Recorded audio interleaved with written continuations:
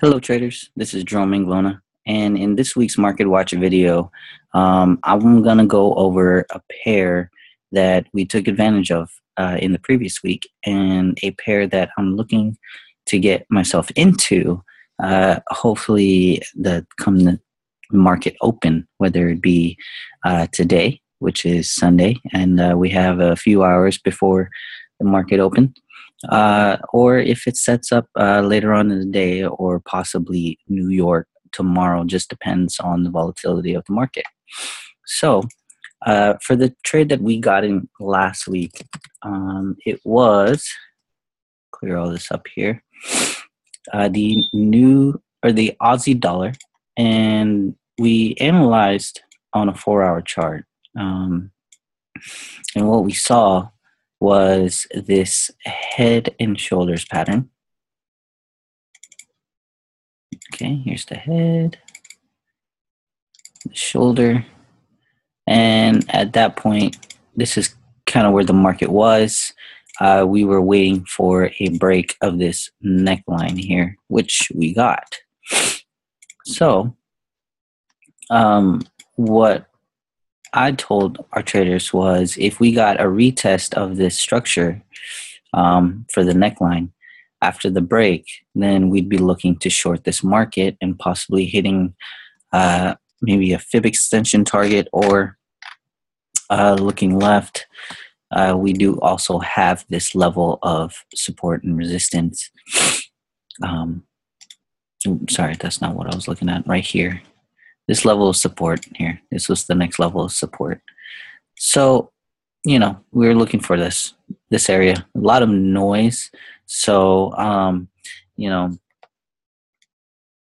who knows? We could be, at the time, this was important to us, was getting into this noise.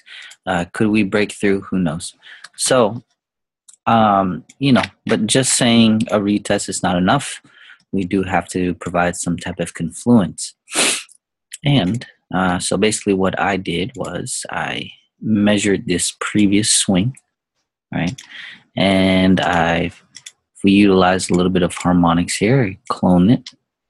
And I was projecting something like this, where we would get the pullback and possibly a push, a push down into this level here, looking left again.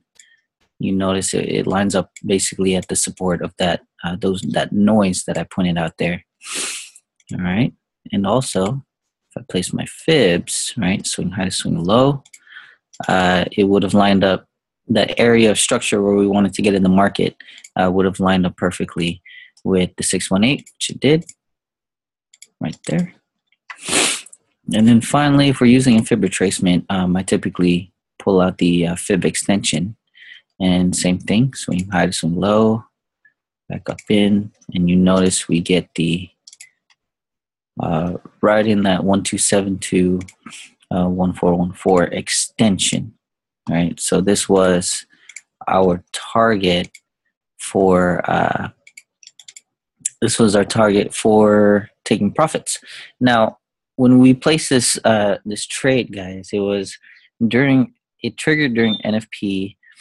And just because of the whole volatility of what NFP gave us, we did not ride the full ride per se. We just took advantage of the pips that NFP gave us, which was about a 48 to 50 pip, depending on how quickly you close that trade out there.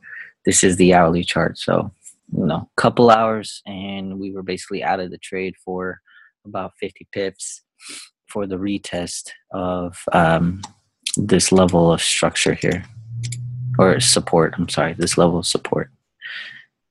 Okay, so we definitely took advantage here. This was an awesome trade for us. Another fantastic trade that I believe we took advantage of was gold, and we were buying gold every time it dipped down, so that was pretty cool. But now moving on to what we're taking a look at here, we've focused our attention here to the dollar Swiss. And the reason why is on the dollar Swiss, we do have this uptrend forming here. We came out of a consolidation zone here. So here was, right here, boom. This is the top of the consolidation, and then here's the bottom. You know, just in a ranging market, and then finally, as of right here, we got a break, right there, boom. Make that green, yeah. So as of right there, we had the break into an uptrend, right? Higher high, higher low, higher high. So we're looking for that lower low setting, and what I'm seeing is this, you know, with NFP giving us that volatility, the market shot down, and then it gave us a nice little pullback into previous structure support, and then we're getting this push down. So, you know, definitely another consolidation area. But if I use my lines here, what you'll notice is we possibly may have a pattern. Okay, so let's pull out the fibs, make sure our ratios are in line. If our ratios are in line, we possibly have a Gartley pattern setting up. So we're going to take this swing low, swing high, and we get the 618, and then our swing high down to swing low for this pullback, and we got a 618. Typically, when I see 618s hit, I'm looking for a potential Gartley pattern. Fibonacci extension, and there is our 1272. All right, so if I bring in the triangles here, this is what we're looking at.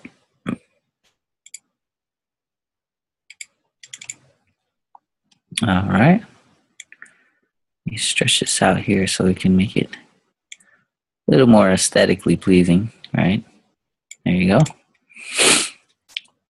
Okay, so with our Fibonacci, we do have a bullish Gartley pattern, definitely looking towards the upside as far as this market continuing this uptrend. And that 1272 will definitely come in at a nice level here. If I stretch this out, you can see that we do have some structure to back us up behind us.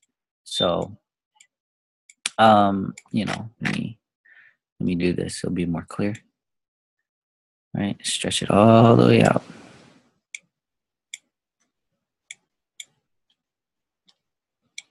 You can see how key this level is. So we got this support here, broke through, another breakthrough, test of support, breakthrough, test of resistance. You know, here's some support here, false break. Right here, you can see it being respected as resistance after it broke through. Over here, being respected once again. And then finally here, a test of resistance. And then right here, kind of struggled until it finally broke through. So there's a lot of things going on as far as this zoning here. So this 1272 extension here is definitely something to keep in mind. Obviously, we work on kill zones, so here you go. That's going to be your kill zone. If I use a Fibonacci, we may get the 786 possibly. We're going to now build our case here. Get rid of some of this. Boom, there's that 786. Let me add that 886 in here. There's the 886 lining up near perfect here. So we definitely have an area for entering this market here. All right, this nice little area. I'll make it reddish. All right. So now, so if the market does come down into here, guys, we're definitely looking to buy up this market, and we're looking at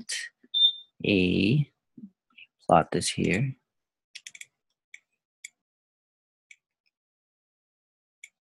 we're looking at a potential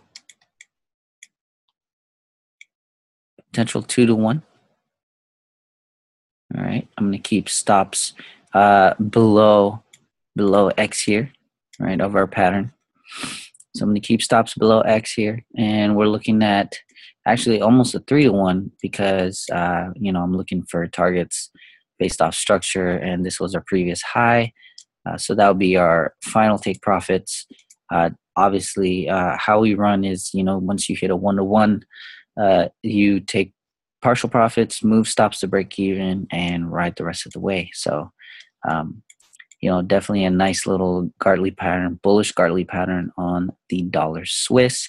Looking to get into that market hopefully today, depending on the volatility. If not today, early tomorrow New York session, I'm thinking it'll complete. All right, guys. So hope that helps as far as looking to get into the trade this coming open, and I will see you next time.